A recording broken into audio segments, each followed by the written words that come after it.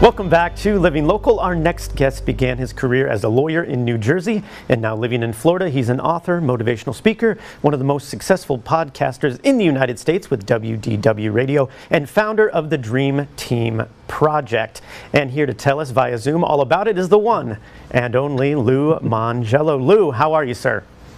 I'm great. Thanks so much for having me. Appreciate it. Absolutely, dude. I'm a huge fan, and I'm honored to be able to talk to you today. So let's first talk about what led you to where you are today. You took an unusual leap of faith that has really paid off. And how did that all happen for you?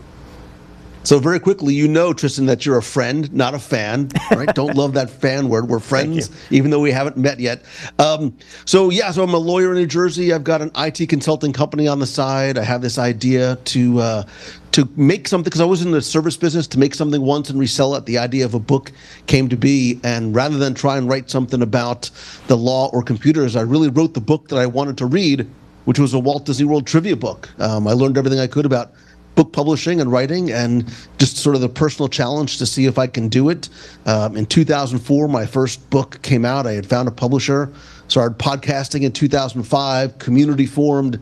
Long story longer, a couple of years later, I sold everything that I had. I brought money to my closing, which, as you know, is not the way it's supposed to work.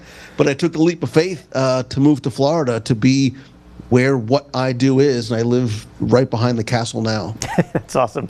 So when you first took that step, what were some of the ways you let creativity overcome fear? Because I know that's a big part of a lot of entrepreneurs' journey. So honestly, Tristan, it was a little bit of fear that actually prompted the move. And it wasn't the fear of failure as much as it was the fear of regret. I didn't want 5, 10, 20 years to go by and me look back and go, I wonder what would have happened if I do this. I think what if is incredibly powerful. And I think sometimes we worry that what if I fail, as opposed to what if I give this a shot? And what if I'm able to make this work? What if I could sort of live this life and lifestyle that I dreamed about? And that's still sort of my sort of guiding principle now. Yeah, and you meet entrepreneurs from all walks of life, of course. And what is the best piece of advice you have for them, for someone that's kind of looking to take a similar leap? You know what? I'll boil it down to a simple word. It's believe. You have to believe unquestionably, unwaveringly about you and your goal and your vision and your dream, right? Even Walt, we'll sort of bring it back to Walt, when you believe in the thing, believe in it unquestionably. And I think you have to have that faith, not just in, whatever higher power, but that faith in you and that vision, because it is a very sort of circuitous, hilly route to get from point A to point B, and you have to really believe in what you're doing. Yeah, and I'm interviewing a legend in my world right now. But you interview legends all the time. Can you pick one or two that you have interviewed that have had the biggest impact on you yourself?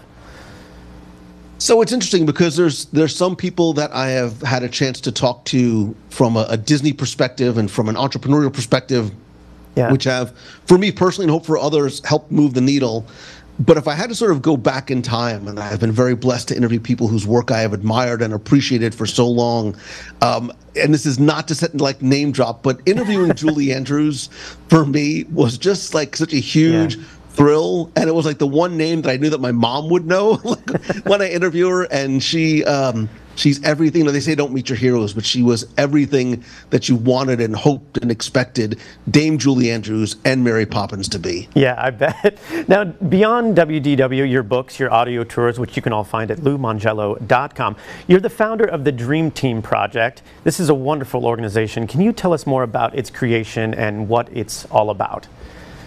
Yeah, so when I started writing my first book in 2003, my dad was diagnosed with cancer, and I drove him every day from New Jersey into Sloan Kettering in New York, where I would sit, for hours working on the book, and we would pass the pediatric ward and floor every day. And I said, I want to do something to help these kids, not just by investing in long-term research, but really sort of impact them now.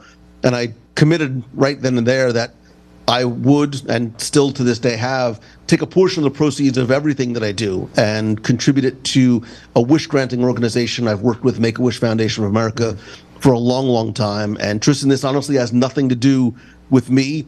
but the community and family around me of WDW Radio that has raised more than $550,000 for Make-A-Wish to send some of those children and their families to Walt Disney World. And it makes, of all the things that I do, it's the thing that I know truly makes a difference in the lives of people that need it most. Yeah, you know, you're doing such amazing work down there, and you bring joy to a lot of us. I know when I've been going through difficult times, whether it's been a divorce or bankruptcy or anything else, you know, I've turned to you. So you and your podcast have meant a lot to me over the years.